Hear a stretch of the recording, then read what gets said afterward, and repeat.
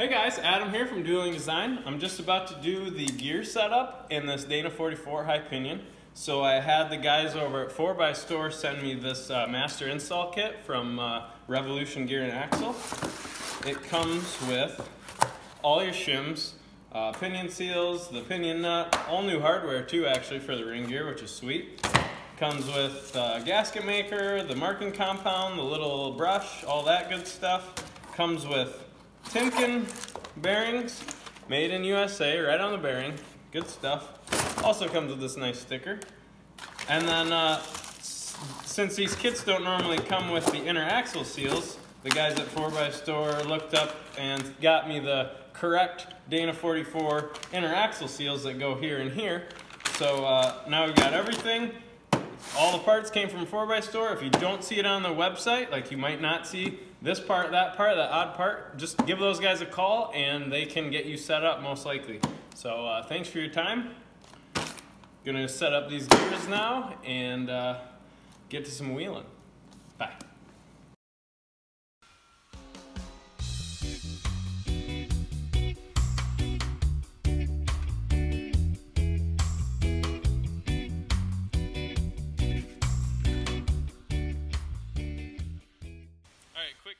Tip for setting up. You want to put these in the same way that they came factory. That's how they were machined. So people will mark them. See, like this one has a sideways F and a sideways F. That's good. See this one right here? We've got a vertical F. We got no F. But actually we do have an F. It's right up in here. So you want to make sure you put those back in and flip that and mark it. Otherwise, stuff's not right. So you see this a lot in Dana Act. Instead of a crush sleeve right here, you see all these shims. So you want to make sure you take all that stuff out in the right order. But that is what puts your preload between these two bearings, is that shim stack.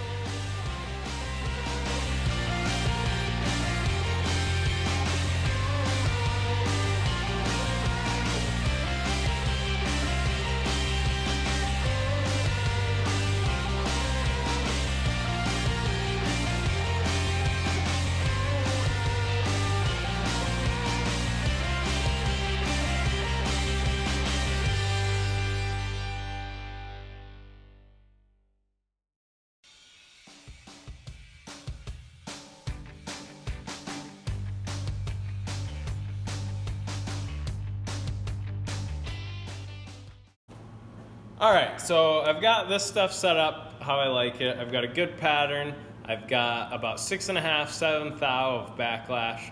I like it to be about 6, but when I finally take off all these setup bearings and press the real ones on, that stuff seems to tighten up just a hair. So we'll get that all in and done. But before that, we want to put the new inner axle seals in. They go here and here. So all this stuff needs to be out anyway. You don't want to forget that and have the thing under your truck already and realize you forgot to do your axle seal. So we'll get that done. And then very last, I like to take the pinion and set the preload and then put the pinion seal on and all that, and then we'll get it all buttoned up and ready to roll.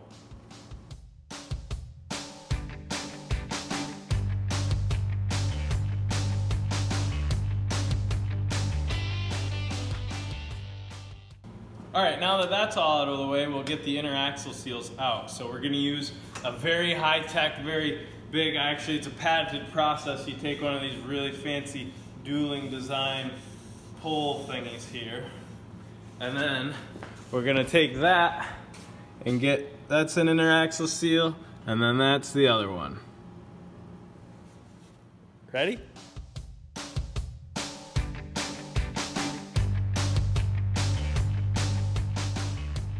All right, so now we got them out, but we got all kinds of crud in there. We gotta get all that cleaned out before we swap the old one with these nice, pretty brand new ones. So get yourself all cleaned up. Too greasy.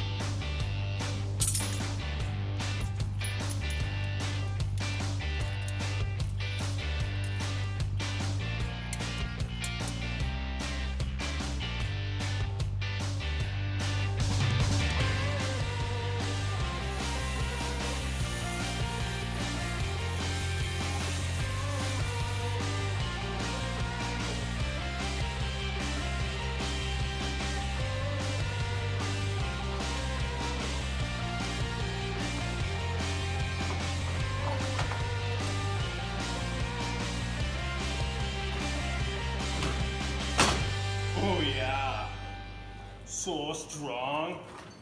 Not really though.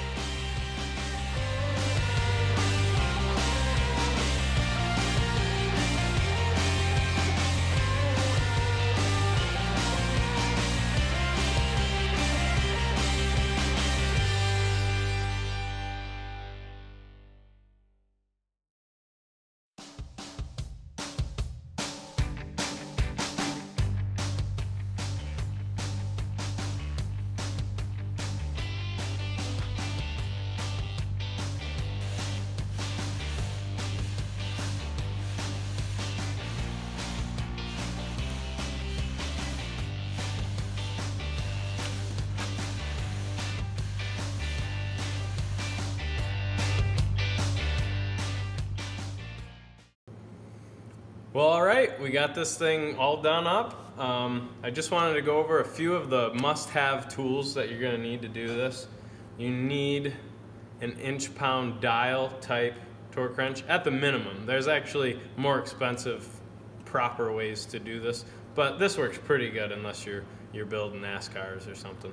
But inch-pound dial, not click, dial, and inch-pounds. So that's very important for setting the pinion preload. Just a regular foot-pound torque wrench. You can get them everywhere that sells tools.